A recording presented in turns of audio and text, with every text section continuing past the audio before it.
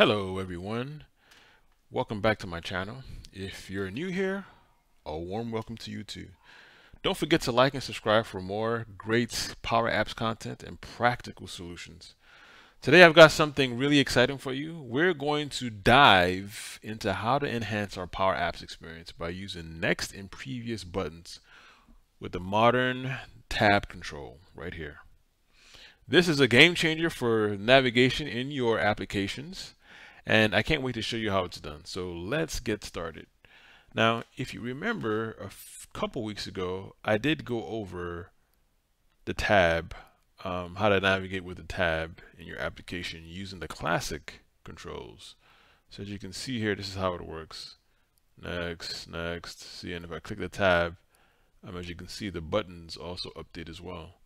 So I'm going to show you how to do the same thing in modern controls, and it's some of the same formulas, but it's slightly different.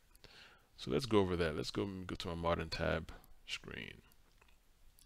Okay, so the first thing we're going to do is let's add our modern tab, our modern control tab. So if you go over here to the insert, we're already in that. You have the classic and then you have the modern, and I'm going to come down here and click on tab list. Let me bring that down. Okay, so now we just have, one item 1, 2, 3, and I don't want these items, and I want something else, and I don't want to use an array. If I use an array, what I'm going to do is it won't work. So let's go to the app, and let's go to on start, and let me hit enter here. So what we're going to do is we're going to create a table. We're going to create a global variable, and that global variable, we're going to set that table to it. So let's call this tab data, and let's say table, and this takes records. So we're going to say tab name, sort of like we did in the last one, and say tab value, tab value 1. And I'm just going to make this a little quicker. I'm just going to copy this, copy, let's paste, paste. Close that off and close that off again, and let me put my semicolon there. So let's call this, say truck.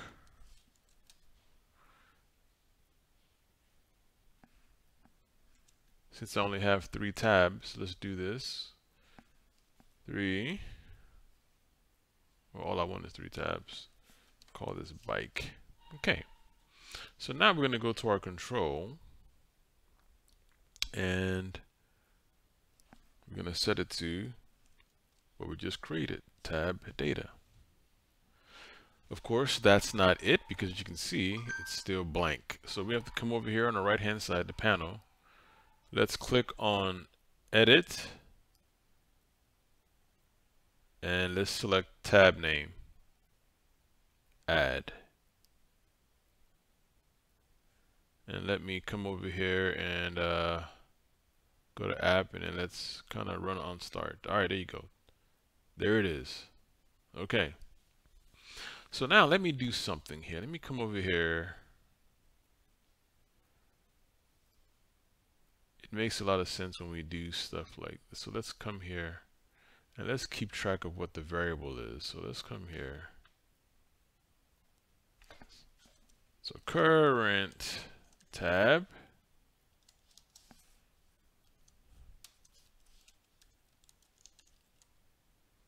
Okay, current.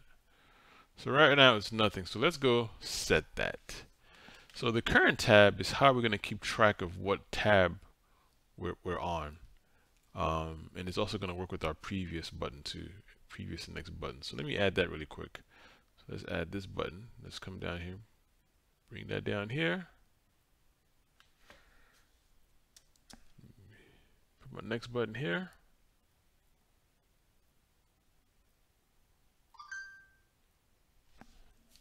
Next. And let's come over here. Previous. All right. So now that we've done that, now let's go. We're gonna go to our screen. Oh, we're there already. On visible. And then what we're gonna do is we're gonna say update context current tab to 1. And that's on our on visible screen. So in order for us to see it, we have to go out, come back in, and it's set. So right now it's 1. Okay, so now let's add some containers that represents our corresponding controls that go with each tab. So let me come here, and I'm gonna say, let's come here, container. Let's add our container.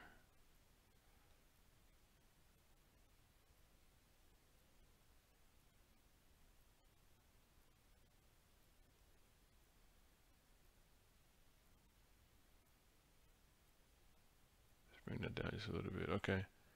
And let's do this. And let's give each container a different color. But just know that within these containers, you're going to have controls, drop downs, text, input, summary boxes, and stuff like that. So let's copy this, create another one. And let's give this one a different color. Let's say green. Okay.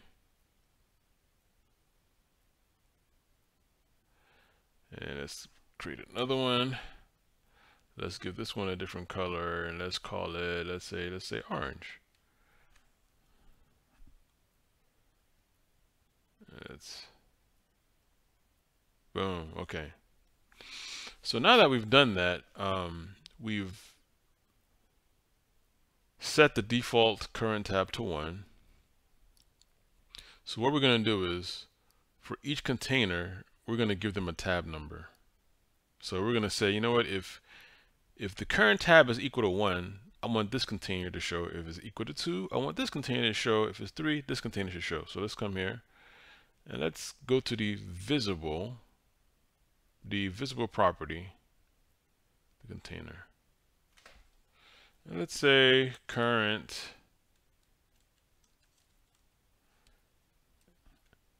So basically this is the same as saying, okay, if current tab is equal to 1, you know, if it's true, then show it. It just evaluates it for us. And let's go to the second container. Go to the visible property. Say current tab equal to 2. If it's visible, show it. Let me copy this. Copy. And let's come to this other container. Let's go to the visible property. The visible property, excuse me. Let's say 3. 3. Okay. All right. So now let's go and change this value here. So let's come here. Now because it's part of the on visible, we have to go out the screen and come back in. See that? Let's change this to 3. We have to go with it because it's the on visible property. Like I said, we have to go out and come back. So it's on visible. Now it's orange, and let's set it back to 1. 1. There you go. So as you can see, you saw the tabs change. All right, now how does our buttons here, how can we go to the next and previous? So let's come here. In our previous, we're going to say on select, and we're going to say if current tab is greater than 1, we're going to update context. We're going to update our current tab to current tab minus 1. That's if it's greater than 1.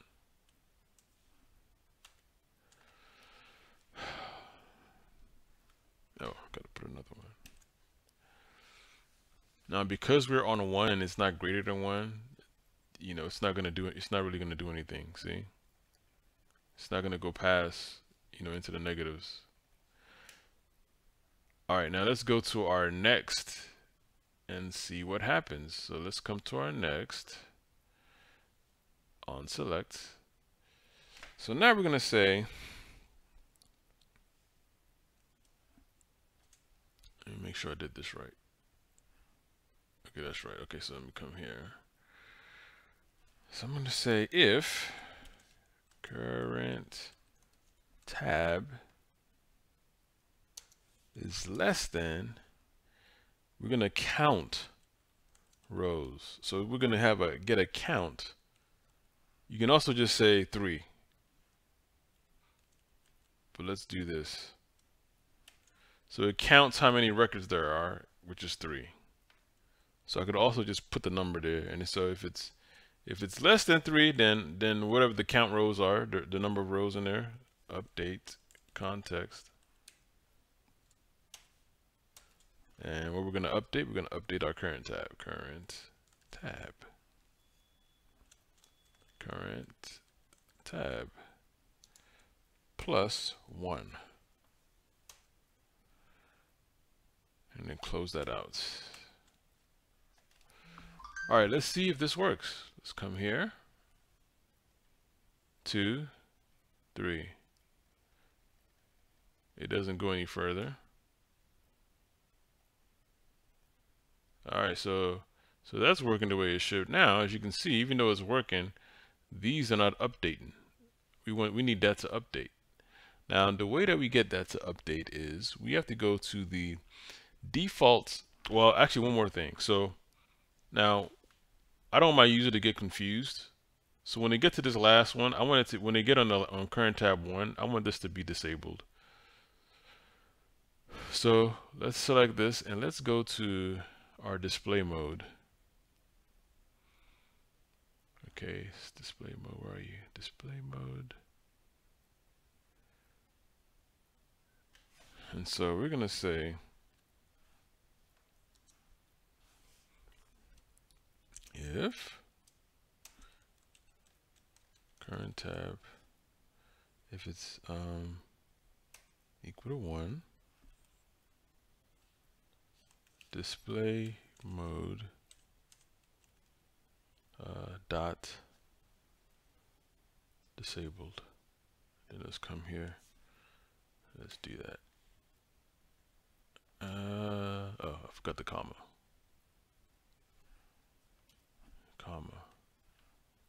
Copy. All right. See, now it's disabled.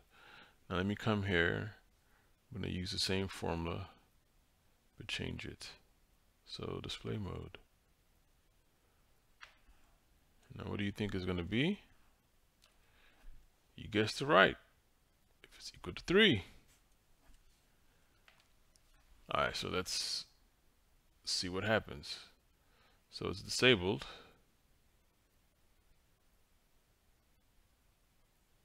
It's disabled, okay.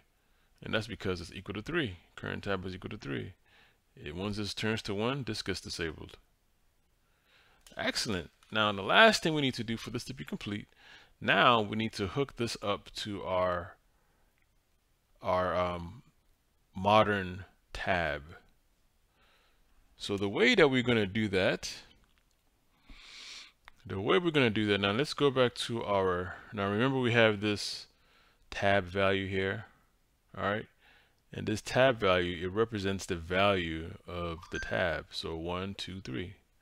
So we're going to use this tab value. So now we're going to go, let's select this, and then we're going to go to our default, where is it at? Default selected items. And in here, we're going to say lookup. So lookup tab data where our tab value is equal to this right here, the current tab.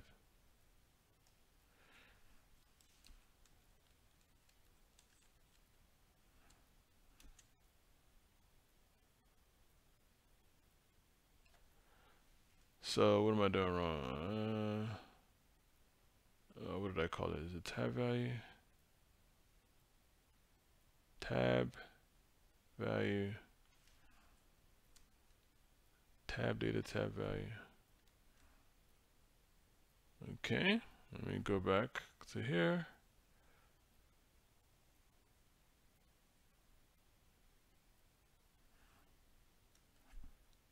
Oh, I had it in. Oh, my bad. I had it in lowercase. It's case sensitive. Okay. So now look in the table where the tab value, those numbers, is equal to the current tab, which is this. And so it'll grab whatever that value is, whatever that name is. It'll grab a tab name and put it there. So now let's come here. All right. Do this. See how it moves. So it works. Now if I click here, ooh, that part isn't working.